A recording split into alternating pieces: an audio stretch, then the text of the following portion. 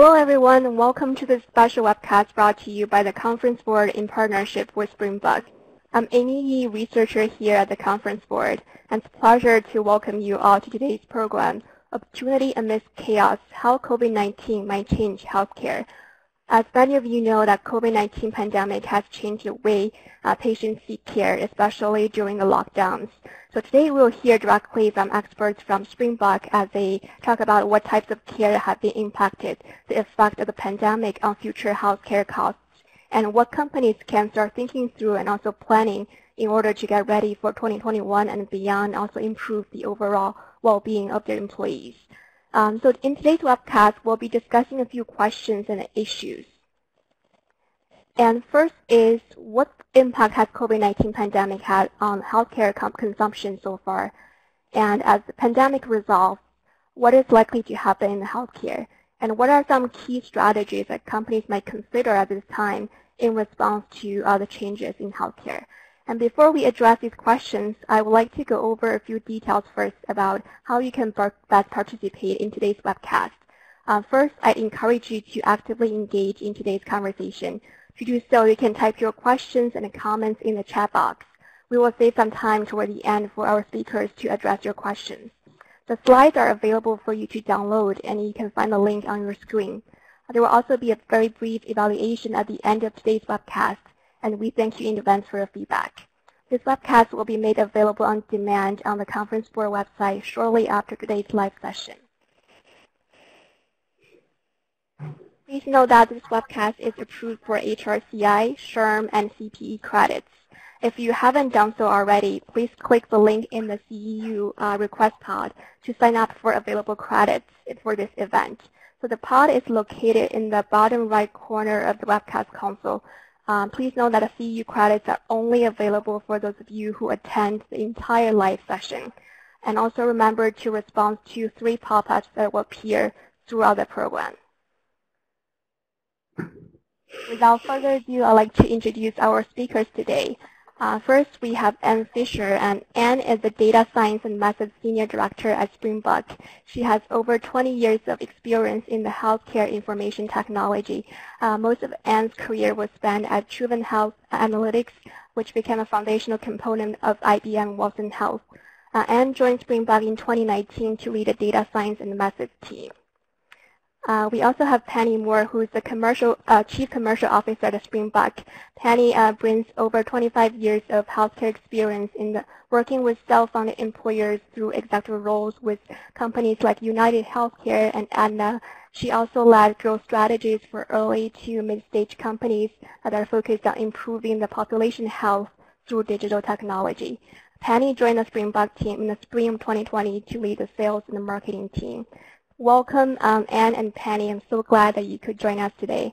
So with that, Penny, shall I hand it over to you to get our stuff started? You bet. Thank you, Amy, and thanks to your Conference Board colleagues for support in producing today's webinar. And to all of you in the audience, hello, and thanks for joining today. Whoops, there we go. A little sensitive there. Organizations focus intently on mission, and looking at our attendees today, I know that this is a focus that drives you. At Springbok, we believe that mission matters. We imagine a world where every healthcare decision is backed and guided by data. Our mission is to prevent disease with data. It's universally applicable for every human being and matters in times of economic prosperity as well as uncertainty. What we do, why we do it, and how we do it aligns with our mission. It dictates the products that we build, who we hire, and how we think about the industry. We are absolutely relentless about achieving our mission. We also understand that employers lead the healthcare ecosystem as the most aligned entity with you and me as human beings. Employers are rewarded when we are healthy and penalized when we're sick. Our focus is the challenges and opportunities of employer benefit teams. Springbok's leading-edge health intelligence platform offers deep insights, empower smarter decision-making, and provide strategic direction to help deliver benefit plans and programs that fit for the population.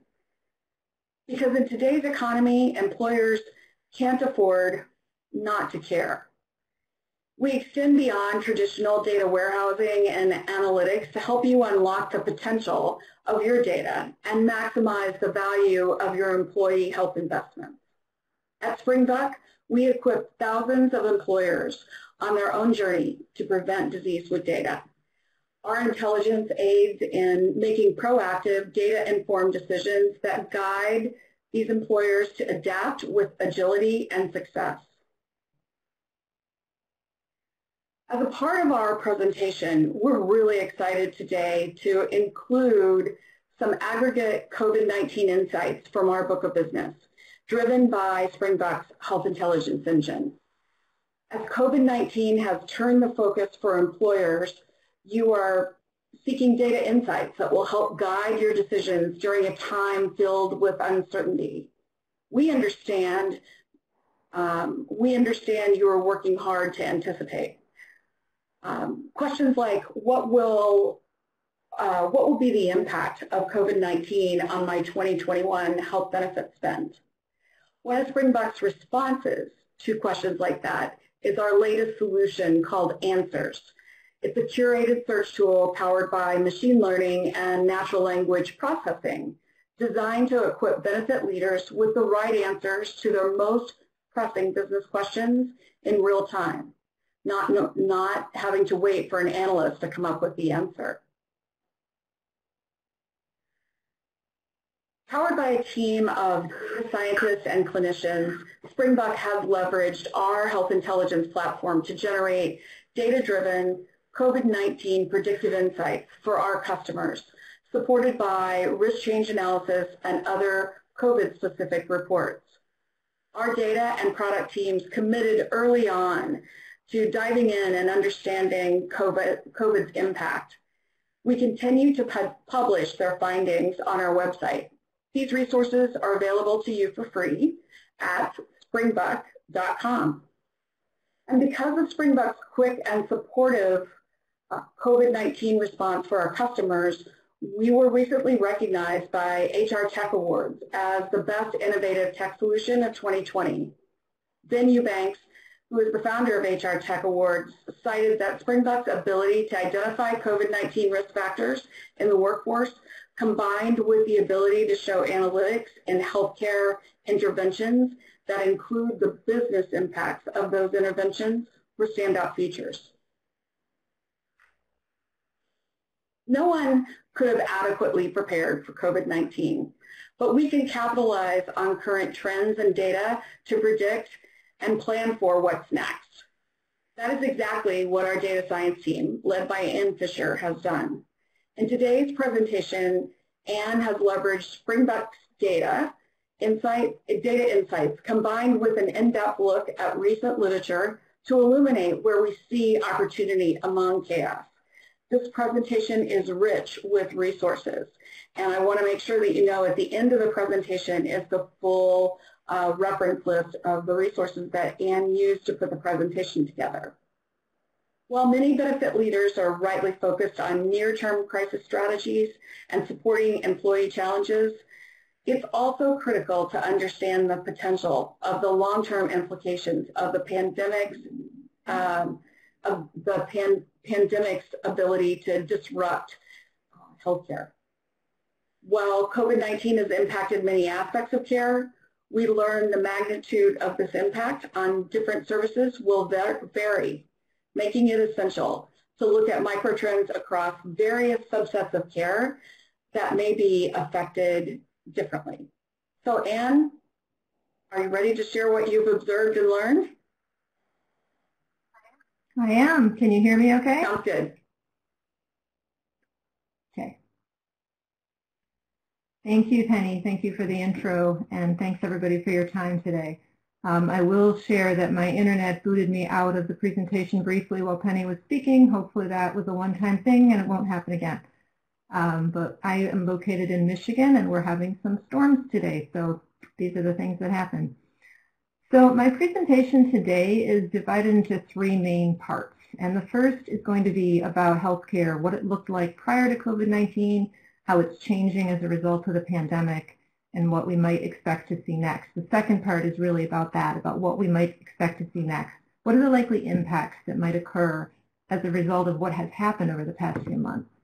And then finally, in the third part, we'll talk about where we think there could be big opportunities to come out of this pandemic and to end up with a more efficient and more effective healthcare system. So let's start with just what is happening today. And thank you. Something technical just happened and I'm back. Okay.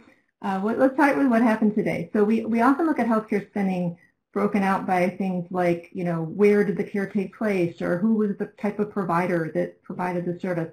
But today I'm going to help you look at this in a slightly different way using a more clinical lens. So we're going to look at the top conditions that are driving healthcare costs for commercially insured people, insured individuals. And then we're going to describe how those different conditions have been affected by the pandemic. So about half of all healthcare spending in the commercially insured population is driven by 8 condition categories, and you can see them on this donut chart here on the graph. Topping the list are musculoskeletal disorders, so that includes stuff like arthritis, low back pain, knee injuries, those types of things. The second highest is cancer, and this is specifically cancer related to people being actively treated, so people in chemo, having surgery, having radiation. It's not necessarily the ongoing monitoring that happens after a person is recovered. Mental health and substance abuse are third, and then mild and moderate infections are fourth. And by the way, mild and moderate infections are here not because they're so expensive, but because they're so common, right? So these happen all the time. Therefore, they end up in the top 8 of cost from a cost perspective. And then we have diabetes, gastrointestinal disorders, pregnancy, and preventive care that round out the top 8. So why does this matter, right? Why is this important when we're talking about COVID-19? Well, at Springbok, we realized pretty early on that although, yes, healthcare costs were being impacted at a significant rate, yes, there was a big decline, not all conditions were equal. So not all conditions were going to be impacted in the same way.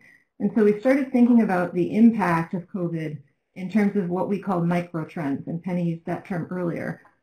So the way we illustrate it here is that the trend in healthcare spending, it really never was a single trend, right? It's the net result of several underlying trends. And then when COVID hit, yes, the overall cost definitely decreased in March and April, but not every trend acted in the same way. So as we continue to return to what we call a new normal, each of these microtrends is likely to behave differently. And we think that if we can understand those and describe them, we can anticipate the overall trend in a more informed way.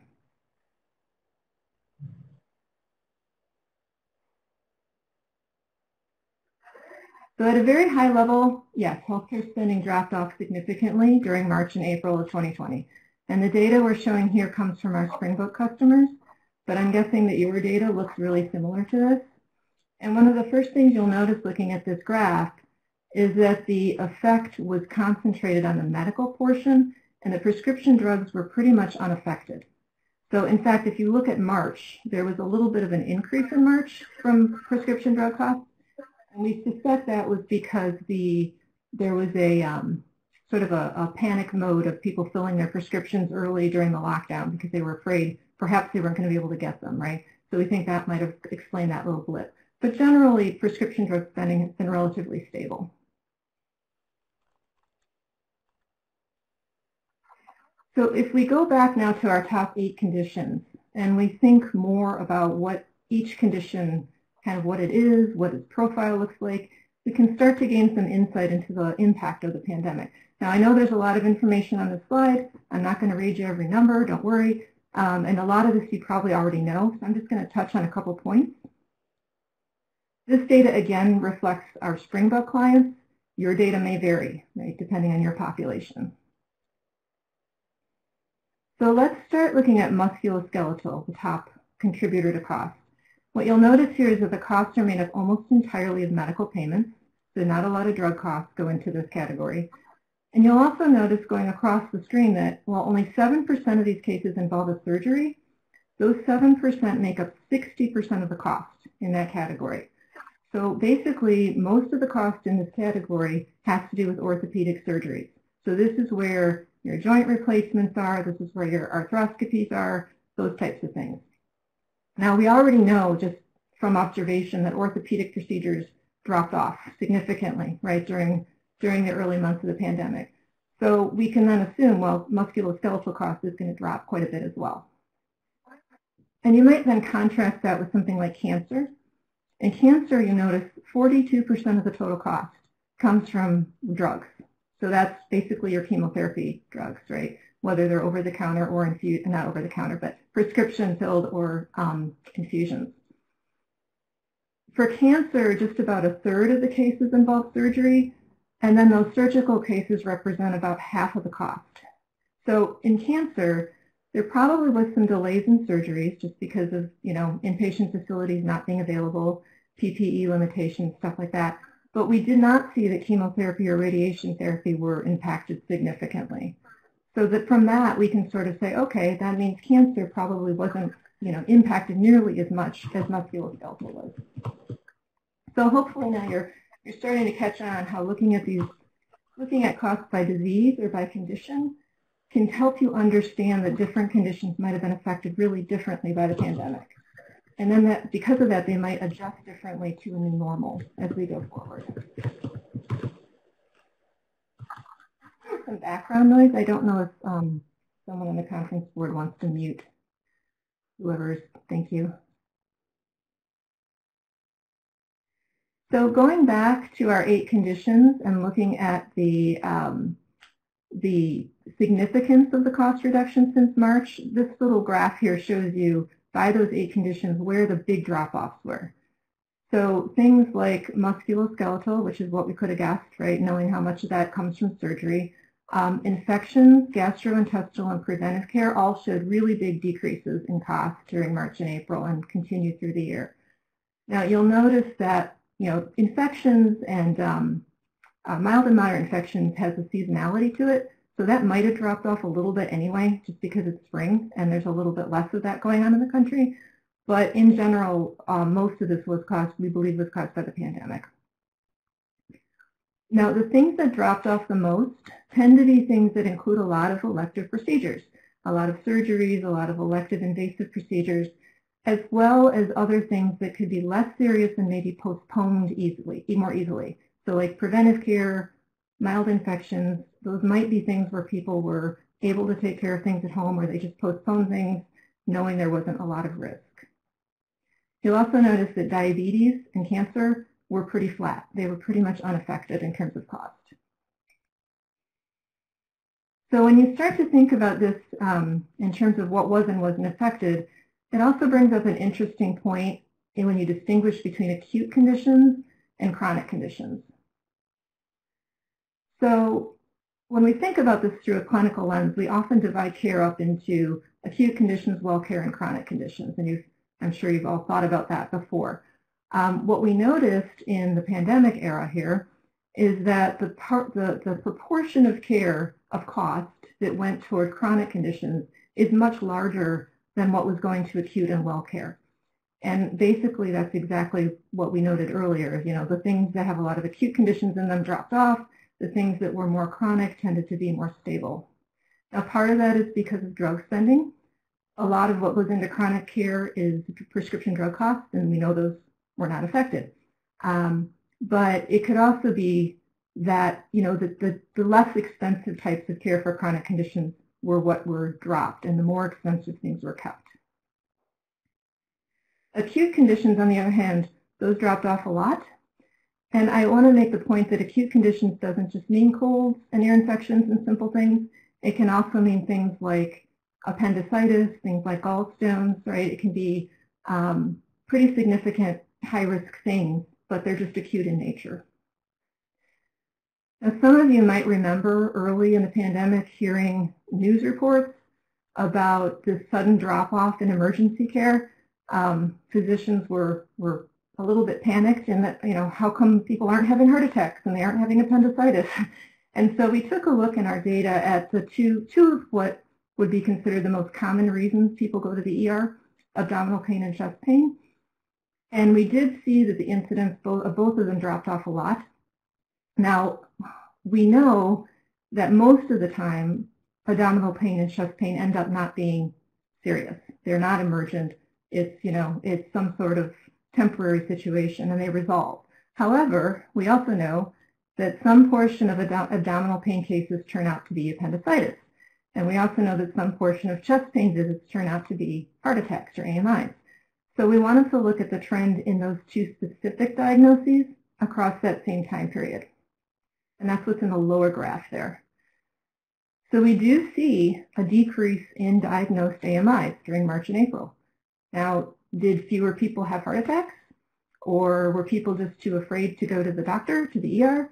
Are they now living with some amount of heart damage, that isn't yet discovered? We don't know. We think it's probably a little both. But you notice that appendicitis did not have that same drop-off. Now, it's possible that something like appendicitis is a little harder to ignore and a little harder to avoid going to the hospital for.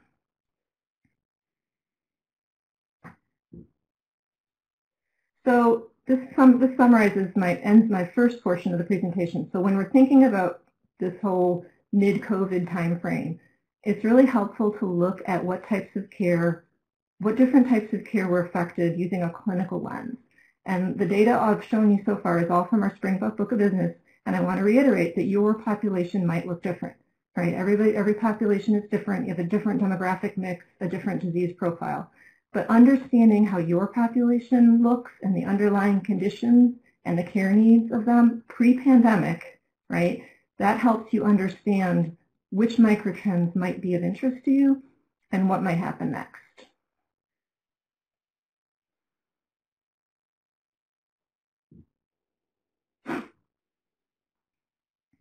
So I'm going to move into the second section of the presentation. I see there's a lot of questions coming in on the chat, and we have been asked that we're going to hold the questions till the end. So please know that we're seeing them and we're making note of them, so we will get to the questions. So moving on to the second section here, let's talk about what might happen next.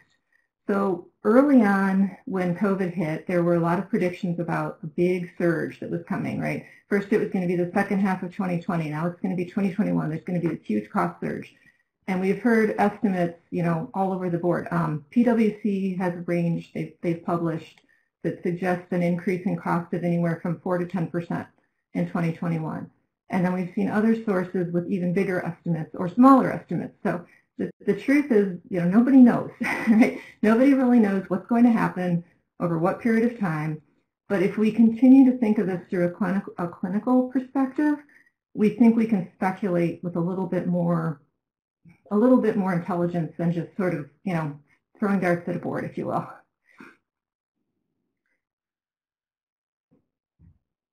I'm having trouble changing the slide there. So to talk about this part of the presentation, I want to think about care against 3 different categories. There's care that's going to be just completely avoided. It didn't happen. It now no longer needs to happen. That's an avoided cost. Right? There's also delayed costs. So these are things that didn't happen, but they're still going to happen, and they're going to happen at some point in the future, and the cost will be incurred. And then in a few cases, there might be new types of care with new costs that come along. So going back to our top 8 conditions again, this table summarizes our best guess from what we've seen so far of what these microtrends will look like, given those different profiles of care for each category. So for example, for musculoskeletal, we know that there was a significant portion of costs that didn't happen. It didn't occur. And we know that a lot of that was related to surgeries. And when we look to the future, then the question becomes, are those surgeries going to happen? Or are they just going to go away?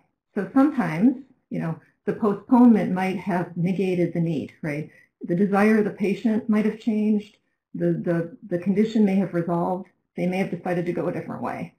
So it might be a little of both, but we think that a lot of it probably will be rescheduled, and that, that cost probably will end up being delayed. So that's why there's a significant icon in that category. So as I mentioned before, and somewhat thankfully, cancer treatment was not impacted significantly by COVID. So we don't think there's going to be a big delayed cost or a big surge around cancer care. There were some drops in cancer screenings. So people weren't necessarily getting their mammograms or their PAPs. That could result in more cancer cases in the coming months that are diagnosed at a more advanced stage. We don't know that yet, but that's why we have the little net new cost potential icon there, because that is a possibility that we'll learn over time. Mental health. So there was a lot of concern, a lot of publications about mental health early in the pandemic, and concerns about people not getting their treatment and what was going to happen. But what our data show is that mental health and substance abuse care almost seamlessly transitioned to telehealth. So in March and April, and I'll talk about this more later, telehealth exploded. You probably already know this. And there was not a significant change in mental health and substance abuse cost. So we think that sort of just flipped over into the telehealth world and continued on at its normal rate. Now there's also some early reports about a potential uptick in new mental health diagnoses as a result of the pandemic and as a result of everything else going on in the world, frankly. So this would create some amount of a net new cost, but we really don't know yet what that's going to look like. So as you go down the list, I'm not going to walk through all of these, but as you go down the list, you'll see that each of these categories has its own anticipated pattern or behavior, expected behavior. And we think that the biggest contributors to delaying costs are either going to be complications because things were missed that should have happened, or perhaps canceled elective procedures. Now we don't know about the first one, but we can make some good guesses about the second one, about elective procedures.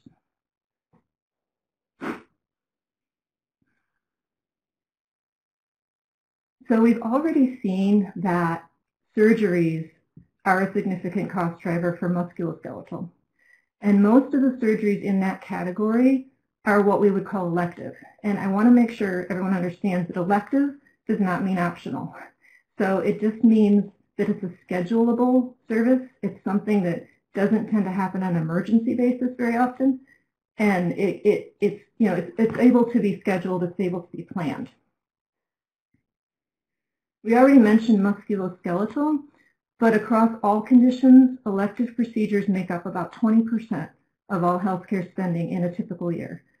And just like the musculoskeletal surgeries, a lot of those might resolve or they might be reconsidered and they might still occur, leading to an upcoming surge. So what are all those elective procedures? In our clients' data, we saw that 50% on a normal year, again, this is based on 2019 information, 50% of all elective procedure costs fall into orthopedic and gastrointestinal surgeries. And the top three procedures are colonoscopies, spinal fusions, and knee replacements. And this is all from a cost perspective, not necessarily volume. So we anticipate that these different types of procedures will probably rebound in different ways. Those procedures that are really related more toward quality of life issues like pain relief or mobility constraints, those are probably more likely to be avoided than things that are required, say, for diagnostic purposes. And the diagnostic procedures are probably more likely to be scheduled sooner depending on the severity of the diagnosis that you're trying to diagnose. So for example, if you're scheduled to have a biopsy to rule out cancer, that's probably considered a lot more urgent than an arthroscopic surgery for a meniscus tear in your knee. So again, understanding your population, understanding the conditions that drive cost and what types of procedures have been postponed is really important in understanding what's likely to happen next.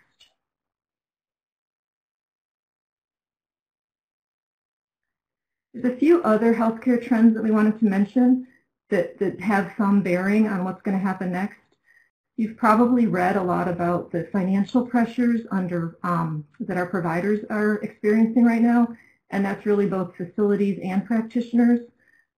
Facilities, of course, lost a huge stream of revenue with all of those elective procedures that I mentioned before. So they're very eager to renew that stream of revenue, let's put it that way. Independent practitioners, on the other hand, they often had to close their offices. They were without any revenue. Some of them have transitioned to telehealth. Some have done so more successfully than others. Some of them are going out of business. And ultimately, a lot of them are going to end up consolidating. And consolidation often means increased healthcare costs. Then we've also seen changes around the way we deliver care. So I mentioned the increase in telemedicine. It was extraordinary, and it continues to be well above its pre-pandemic rates. And many patients avoided hospitalization during this time as well, and they were essentially forced into alternatives like home health care, and those can be really effective alternatives. So these trends could continue into the future at some rate. And then finally, we haven't really talked about COVID testing itself and the cost of treating the virus. Of course, there's a lot of unknowns around that. There'll be cost of vaccinations that come along, hopefully soon.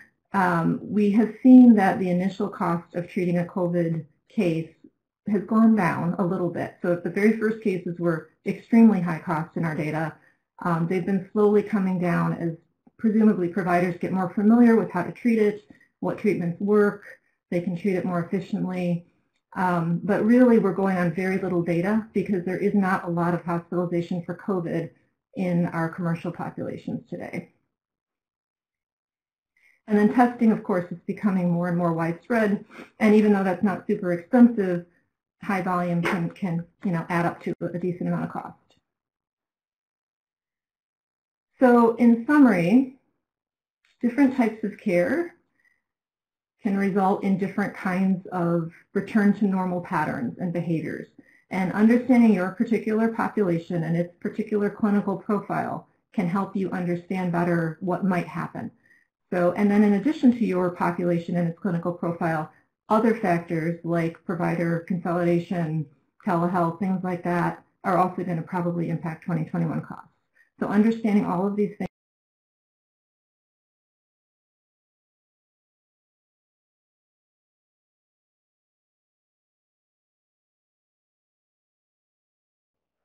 I think we just lost Anne for a second. Hopefully she can join very quickly. I apologize for the inconvenience. Sure. Here she comes. Oh, thank goodness. Can you guys hear me? I'm a substitute for Anne. Yeah, I just... Thank you, Penny. It just dropped me all of a sudden. Luckily, I was at a section break. I'm waiting for the slides to come back up here so that I can advance them. Okay, there we go. So we're moving into part 3 now of what we can actually do with all of this information, right? So the title of our presentation was Opportunity Amidst Chaos. So you might be asking yourself, what's the opportunity? And what we've shared so far gives you opportunity in terms of understanding. We think there's a big opportunity to actually influence healthcare spending during this period of time, during this return to normal phase. So, COVID has disrupted healthcare probably more than anything else in our lifetimes. And the thing is about disruption is disruption can be a catalyst, right? So this disruption could be a catalyst for reinvention and improvement of our healthcare system. And we think that the industry has some real potential to make progress on issues that have been, frankly, have been problematic for many, many years, that a lot of us have been dealing with. So first, I want to talk briefly about the treatments that we don't want to discourage from returning. So there's a lot of healthcare that is critical and incredibly important and time sensitive and really emergent, and we don't ever want to discourage patients from seeking that type of care. In fact, we want to encourage them to get back to that type of care. So high value preventive care like immunizations and cancer screenings and the chronic care maintenance type of things, those are recommended care, and they're recommended for good reasons, right? They prevent bad things from happening. They prevent later more serious, more expensive things. So the opportunity here is to ensure that all of these types of care are available and that they're being utilized appropriately. But, there's always a but, not all care is necessary. So most of you have probably heard the terms that are shown in this diagram, low-value care, preference-sensitive treatments, and supply-sensitive care. And they're all related to each other because they all identify types of care that are potentially wasteful and they could be avoided without negatively impacting health. But we're going to talk about each of these categories separately here. So low-value care, to put really simply, is treatments that have no proven benefit. So these are types of care that, despite having no evidence supporting them, they're still very frequently delivered. You can see the statistics on here that the Task Force on Low-Value Care identified these top 5 services, all low-value care, all shouldn't be happening ever, and we're currently spending $25 billion on these every year. So, you know, it's not just common sense that they shouldn't be happening. They are happening. There's a lot of discussion in the industry right now about putting things like this on a list of do not restart, meaning, you know, these might have stopped during COVID. Let's not let them start over again. Here's our chance to prevent them from happening and eradicate them. Now, preference-sensitive care is a little bit different because those are clinically proven treatments that are effective in patients, certain patients, but sometimes there's an alternative and usually a less expensive, less risky alternative that's also available. And so this is where the decision part comes in, right? So the decision to provide one of these treatments should be made based on the preferences of the patient. After they're given, you know, education on the pros and the cons, they understand the risks and the rewards, and that's where we come up with the name preference sensitive. So there's some examples listed on the slide, and again, no one's saying these should not happen, right? But what evidence shows is that they happen a lot more often in some parts of the country than others, in some geographic areas than others. And so what that tells us is there's something going on besides just patient preference.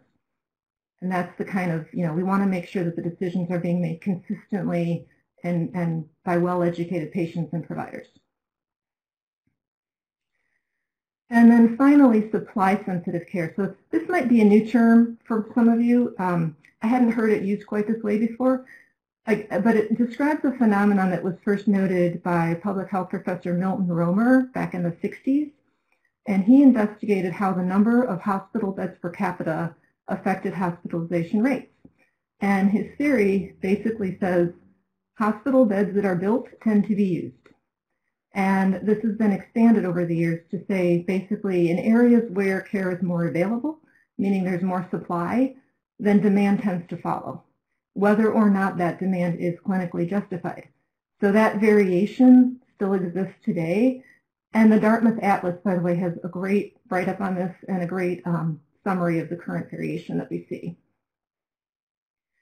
So how does supply-sensitive care specifically relate to COVID-19? Well, we've learned through the pandemic that decreases in hospitalizations doesn't have to mean poor outcomes. We've seen that promoting inpatient care or specialist care might not always be as necessary as we might have thought in terms of outcomes. And we sort of inadvertently fell into what might be called the world's largest field experiment that can help us determine when this type of care is really important. So rather than returning to the pre-COVID behaviors, we should take this opportunity to learn from this experiment and reshape the way we treat chronic disease.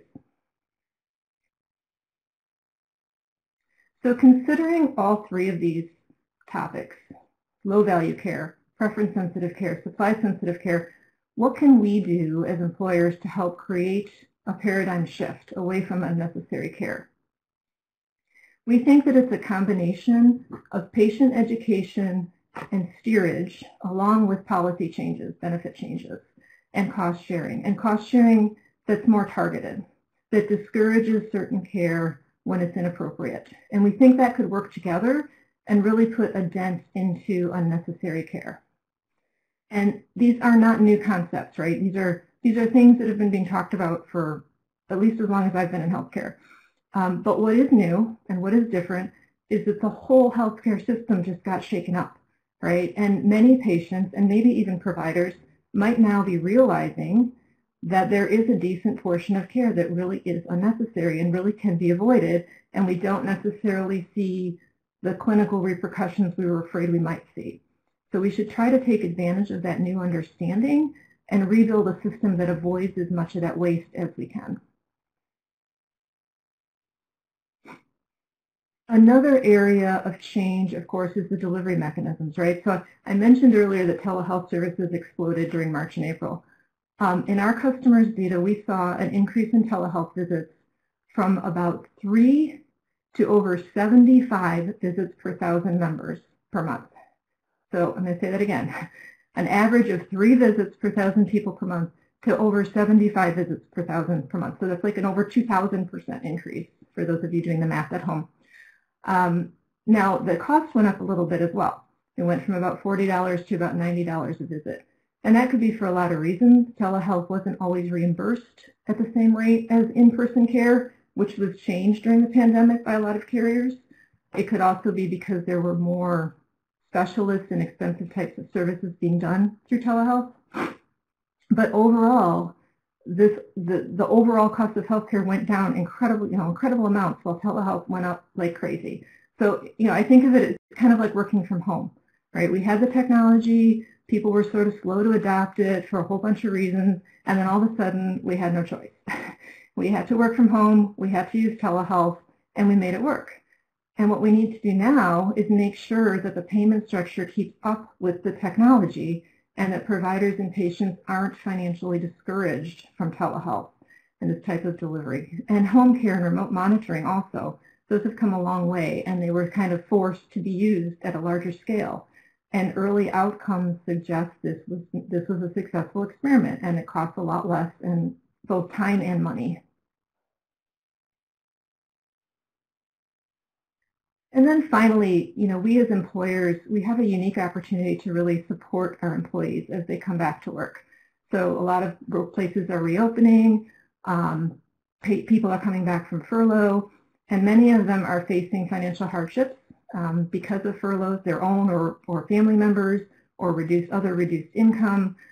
So what we want to be able to do is make sure that getting appropriate health care is not just one more financial stressor on our people, right? We want to work with them to ensure that they're able to get the care they need to stay healthy and to stay productive. And there's a few suggestions here on the screen.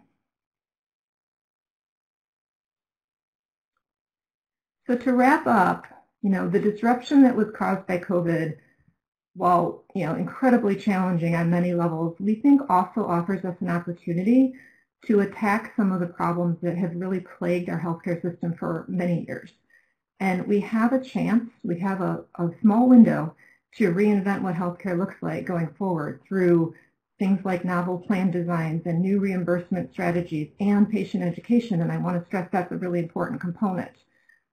So with that, I thank you very much for your time, and I would like to turn this back over to Penny to wrap us up.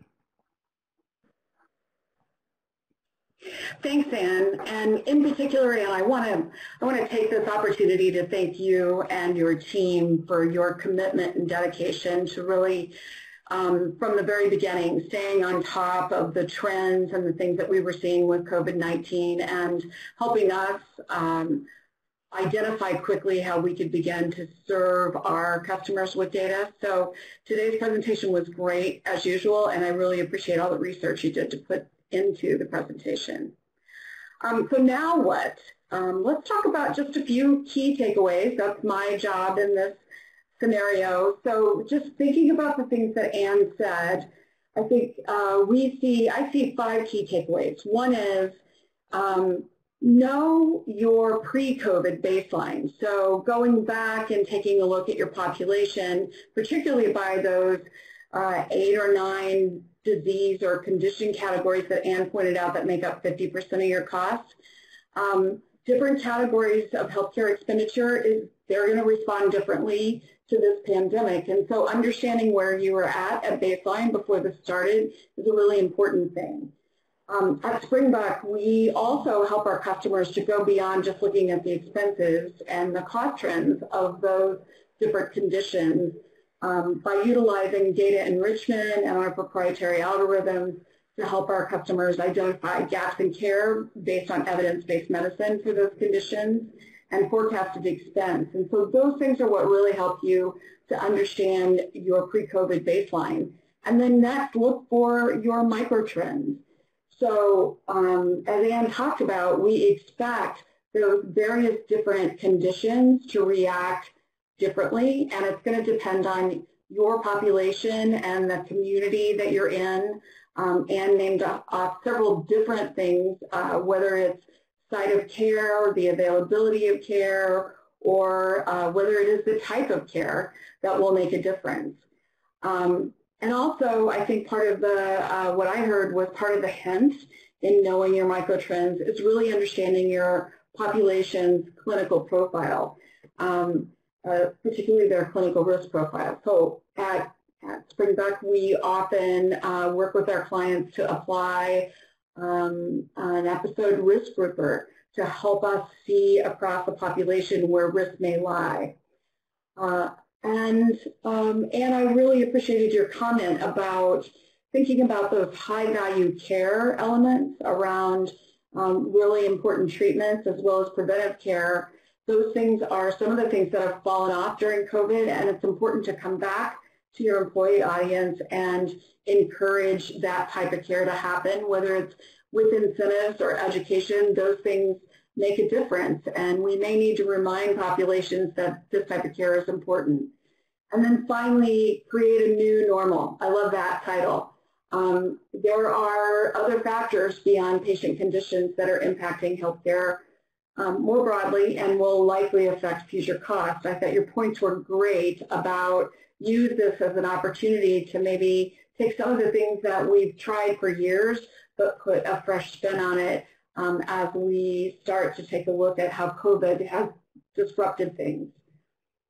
So as employers, you're uniquely positioned to encourage returning to an improved normal that better serves your population and encourages efficient and effective care. To wrap up here, I just want to say you've had the chance to hear Ann Fisher talk about a lot of the work that our data science and clinical team has done thinking about COVID. We would like to offer the opportunity to just network with you and consult if you have any questions.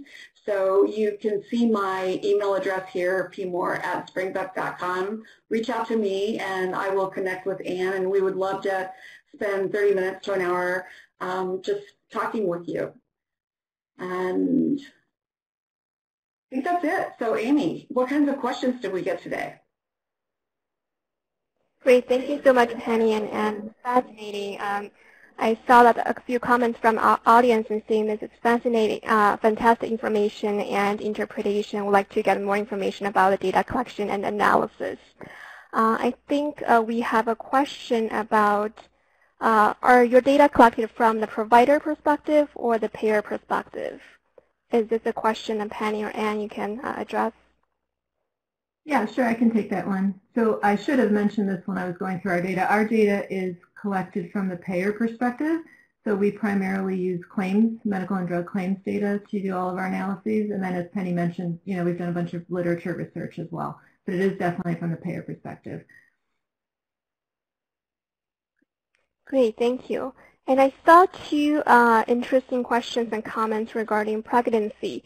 I think one of our audience mentioned that Ellen read somewhere the pregnancies are down since March. Do you have any data on that? If so, this is going to be an impact 6 to 9 months down the road. And Greg commented wondering whether the pregnancy decrease is just a reporting delay. Are people simply doing at-home tests and delaying prenatal care? So Ann and Penny, anything to add here? Yeah, so it kind of ties into the last question. Because we're coming at this from a payer perspective and a claims perspective, we often don't know a lot about pregnancy early on until we get to the point of delivery, and then we find out someone was pregnant. But I've seen some of the same information. At first there was there's going to be a baby boom because of the lockdown, and then it was no, everyone's afraid to get pregnant. No one's going to get pregnant. And I think we just don't know yet. I think it's going to come clear, obviously, in the next few months. There's also some question about the impact of COVID on newborns if the mother was infected. That's something else we'll be learning more about as time goes on. But I really don't have a great trend or anything to share with you at this time. I can tell you that at Springbuck, it hasn't really put a dent in the rate of our employees expecting. Thanks, Anne. I think we have a minute for one last question. Someone asked, how effective do you think telemedicine is in treatment of COVID? Yeah, so I have to preface this by saying I'm definitely not a doctor. We have one on our team. She's probably listening in, but she can't talk. When I was talking about telehealth and telemedicine, just to be clear, it wasn't necessarily in treatment of COVID at all. It was in treatment of all the other things that people were afraid to or could not go to the physician's office for. So when we looked at our telemedicine data, that huge spike, I would say, I don't have the number right in front of me, but a good portion of it was actually mental health services.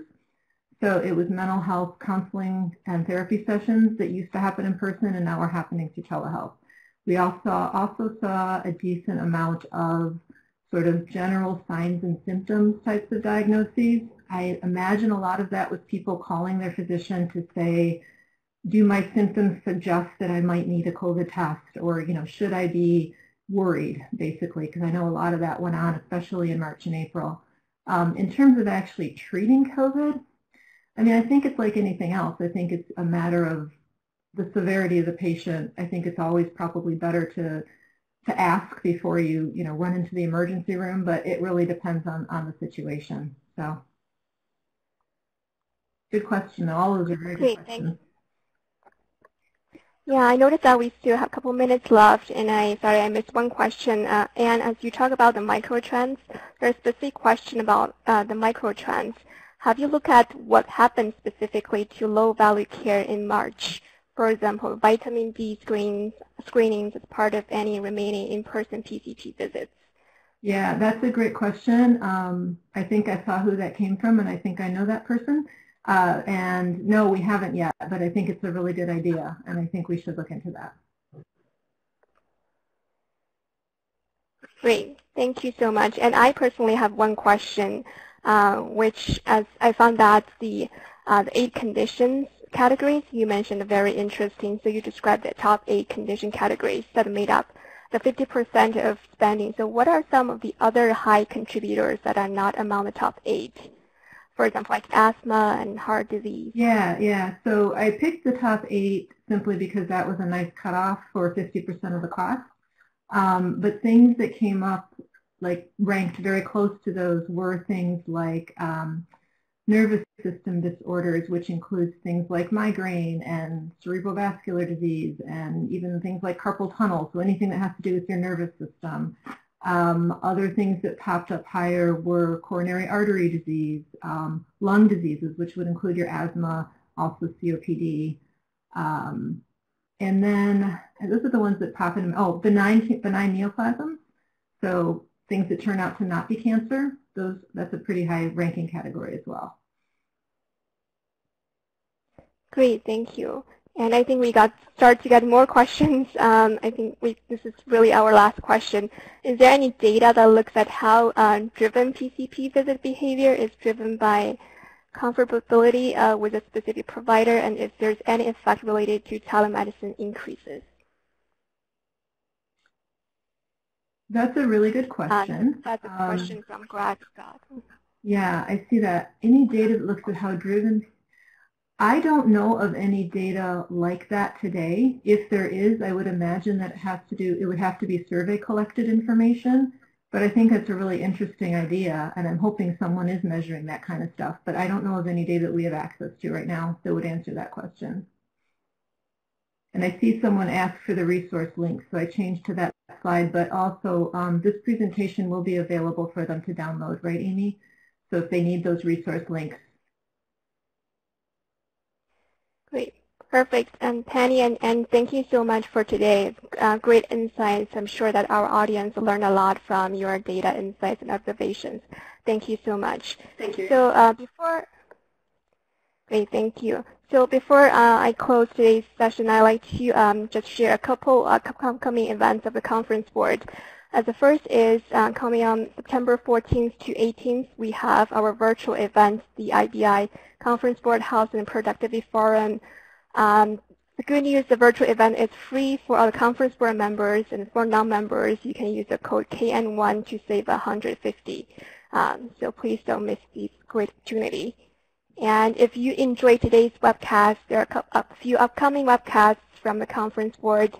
You can register by clicking the links in the downloadable presentation, or you can visit our website to see the full list of upcoming virtual events.